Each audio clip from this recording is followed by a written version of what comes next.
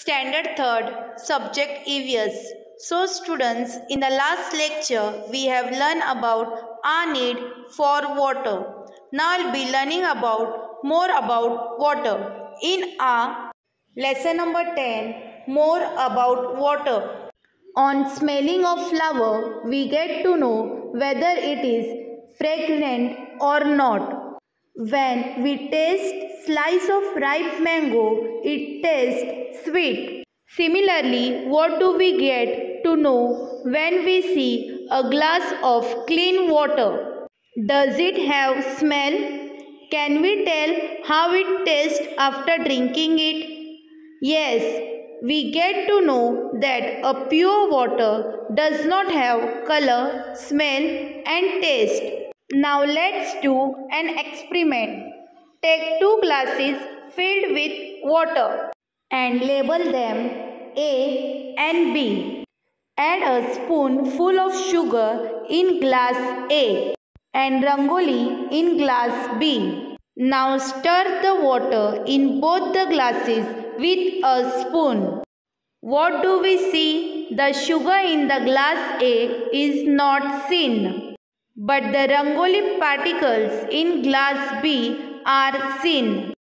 From this, we can conclude that sugar dissolves in water. The sugar is still there in water, though we can't see it. The rangoli cannot dissolve and hence it is seen in a glass of water.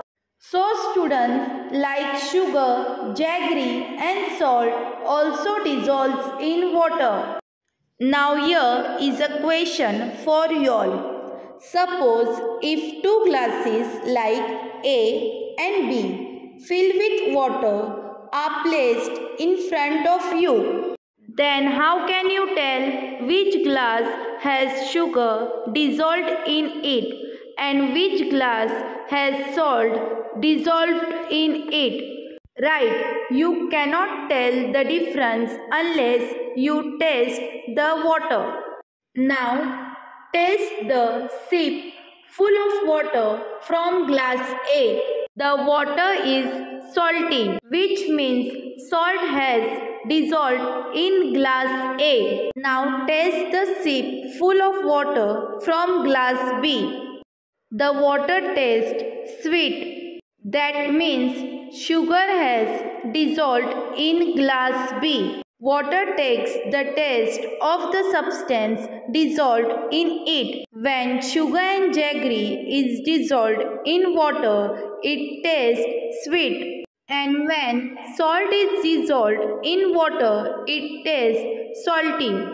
Water takes the color of the substance dissolved in it. So students, now let's learn the characteristics of water with the help of an experiment. Take water in two beakers, add red ink in one beaker and blue ink in another beaker. You will observe that the water in which red ink is added, it's turned red. Now let's do a different experiment. Place a lighted candle on a table. Now try to see through from a piece of cardboard. Can you see the candle? No, we cannot see the candle. Now see the same candle through glass. We can now see the candle. From this we can conclude we cannot see things through cardboard, but we can see things through glass. An object is called transparent when we can see through that object. For example, glass. The object through which we cannot see anything is called an opaque object. For example, cardboard. Now let's see a candle through a glass filled with water. The candle is seen. Thus we can conclude that the water is transparent. Now that comes through your mind is if water is transparent, then why can't we see the bottom of a lake during rainy season. The reason being that we can see the bottom of a lake when the water is clean. However, during the rainy season, the water in a lake gets turbid, that is opaque, due to which we cannot see the bottom of a lake.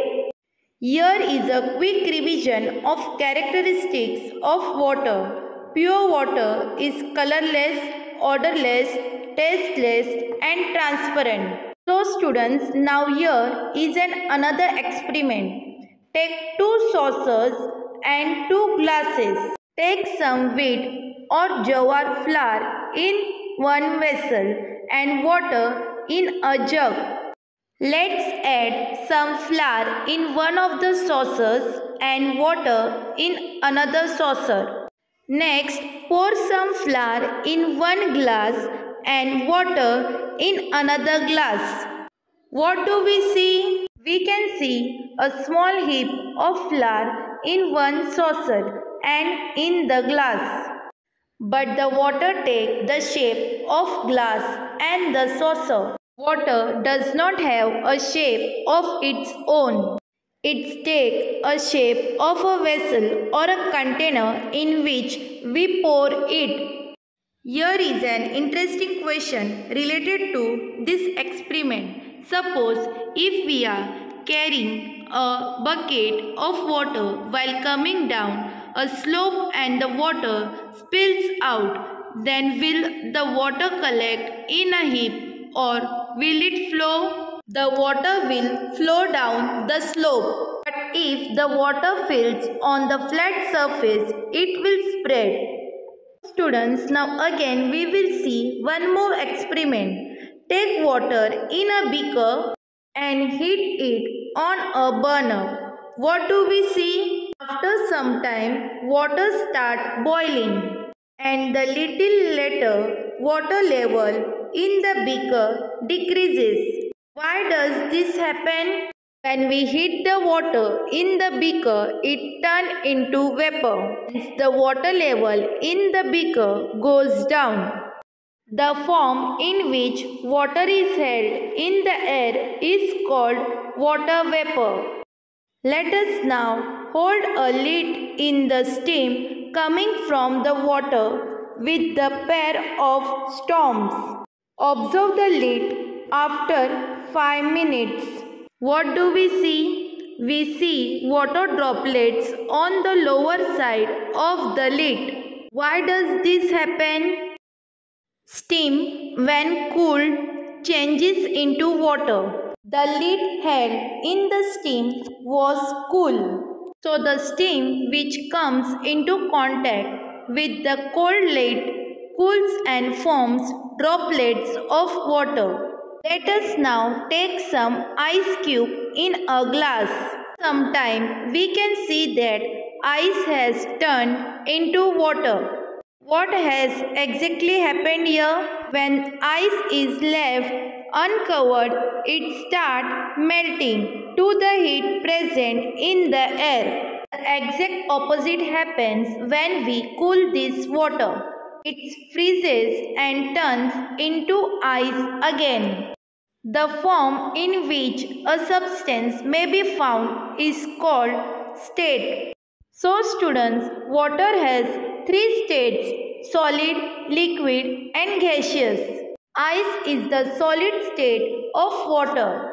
Water which we use in our daily life is a liquid state of water. Water vapor is the gaseous state of water. We will do an Now we will be doing another experiment. Dry a glass inside out using a clean cloth. Now add 5 to 6 ice cubes in it. After some time, when the glass becomes wet from inside, we see that the outer surface of the glass has become moist. Funny, isn't it? How does it happen? There was water vapor in the air around the glass. When we added ice cubes in the glass, the surrounded area and the glass cooled down and form small droplets, and water droplets make the glass moist from the outside. So students, now here is one more experiment. Sprinkle a few drops of water on a frying pan. We observe water sprinkle on a pan makes small round like beads and disappear. How did this happen? The heat of the pan changes water drop in water vapor all at once, but water drop vanished. Now let us do study from some examples from our day-to-day life. Biscuits lose their crunchiness and become soft during the rainy season. Do you know why? During the rainy season, due to moisture present in the air, biscuits lose their crunchiness and become soft. We see that when we put our clothes on the clothesline, they dry. Why does this happen? Because the heat of the sun turns the water in the clothes is known as a water vapor. The Himalayas are always covered with ice. Why so? This is because the temperature in Himalayas become very low. This leads to peeling up of ice. Do you know how ice fruit is prepared in factories?